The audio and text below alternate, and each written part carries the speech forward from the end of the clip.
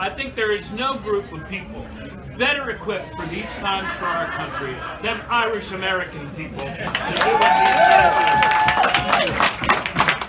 I mean, when you think about what our great-grandparents, many of them had to endure in coming here, and whether we're Irish or whether we're Italian or Polish or whatever, the beauty of our nation is that people from all over the globe have come here because we are the land of the free, we're the home of the brave, we are the land of opportunity.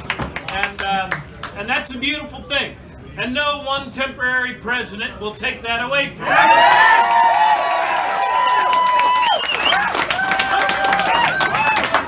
So look, be not afraid.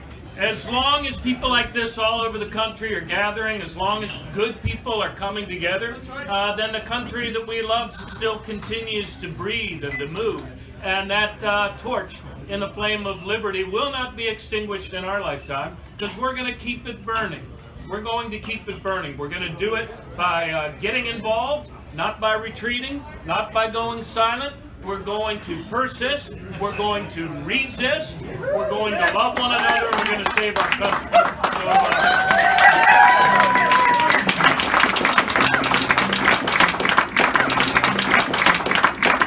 So long as you know this. Well, in 2020. Thank you. I accept your nomination.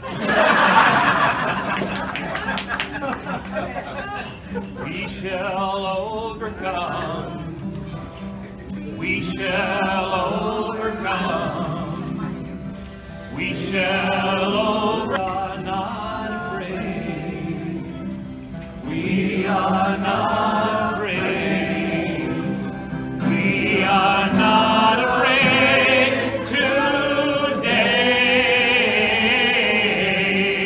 Oh, deep in my heart, I do believe we shall overcome someday. All the musicians in C, instrumental verse.